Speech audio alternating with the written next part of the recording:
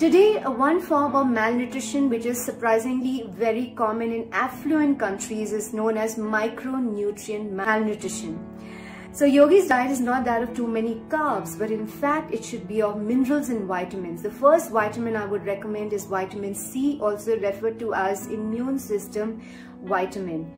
So vitamin C combines with other amino acids like proteins and nutrients and helps to strengthen the immune system. Vitamin C is extremely important as it helps to increase the mucus secretion as well as the collagen, which is your first line of defense to trap the virus and prevent it from reaching your lungs.